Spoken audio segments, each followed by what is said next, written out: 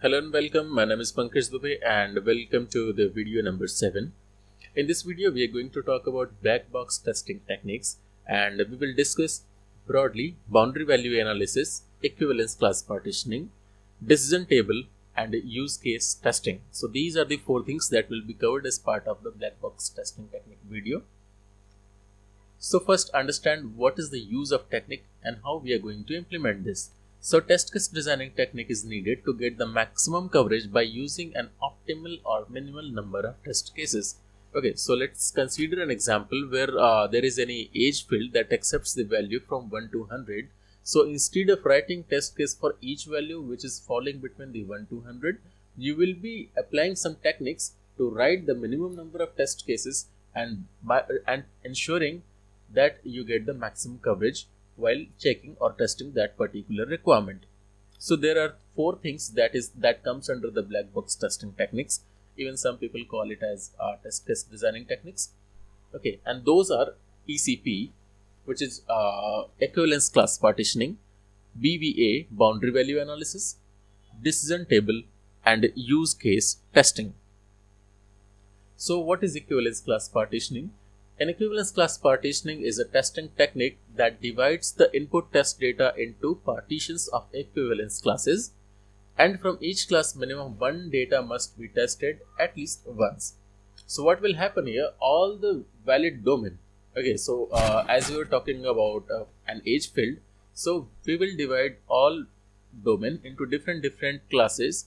Okay, and we will have to pick at least 1 data from each class to ensure the maximum test coverage on given requirement.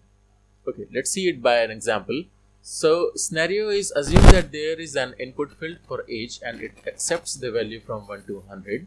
So if we follow the ECP concept, then what will happen? There will be a valid class of data and you can pick any value from 1 to 100.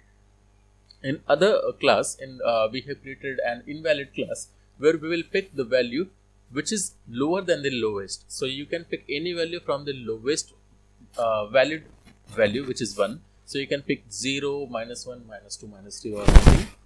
And in the other invalid class, what we are doing, we are keeping the value which is higher than the highest. So these are some kind of negative testing that you are going to perform. Okay, so there will be 3 classes as per the test valid data domain. Also, you can create some other classes where you can pick or you can put some alphanumeric values. So it doesn't matter whether you are trying to test the functionality by keeping the value as A1 or Z1 or C1. Okay, and same goes with the decimal values. You can pick some decimal values as well. So the result is going to be the same whether you are putting the value 1.1 or the 100.1, the result is going to be the same. So this is how you can divide the input data into different equivalence classes, and you will have to pick at least 1 data from each class. Okay, next is boundary value analysis. So the more application error occurs at the boundaries of input domain. As you must be knowing that the boundary values are very crucial to be tested while testing anything, and boundary value analysis testing technique is used to identify errors and boundaries instead of finding errors in center of input domain. So let's consider the same example. So instead of focusing your testing strategy on the center of the data, which will be somewhere around 50 or something, the boundary value will be for given requirement will be 1 and 100. 1 is the lowest value of valid domain and 100 is the highest value of the valid domain.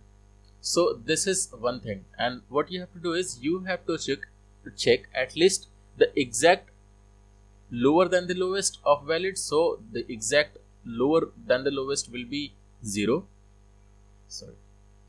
and 1 higher than the highest, which will be 101. So there will be 4 test data that you will for that test data you will have to write the test cases, which will be 1 and 100 and 0 and 101. Decision table.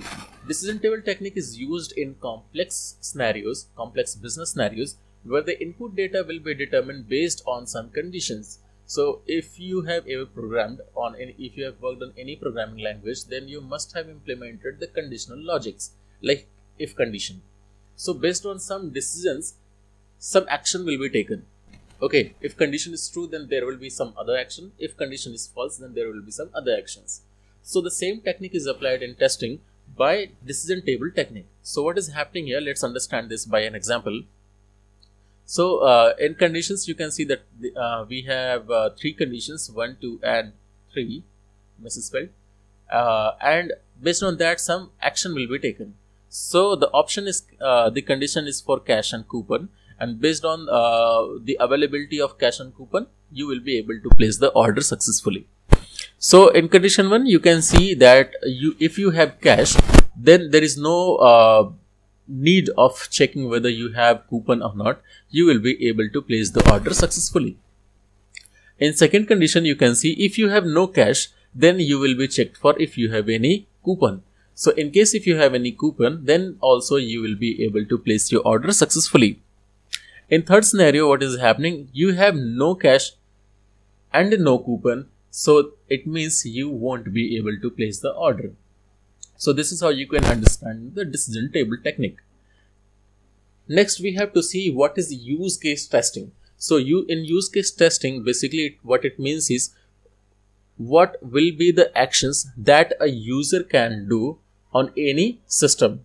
So in testing scenario, if you have any given requirement, then what a user can do on that particular requirements, all the possibilities will be covered as part of the use case testing.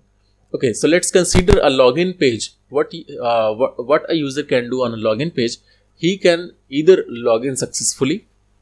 If he enters the valid credentials, he will be granted access and he can do whatever he want to do in your application. Otherwise, what he can do, he can also provide some invalid credentials. In that case, the error message needs to be checked for the login function. What can you think of what an actor can do on the login page? He maybe that he has forgotten his password and he should be able to recover his password on that particular login screen. What option could be like user should be able to sign up in case if he is not already a registered customer. So this is how you will have to think while applying use case testing technique. So that's all in this video, and next video we'll see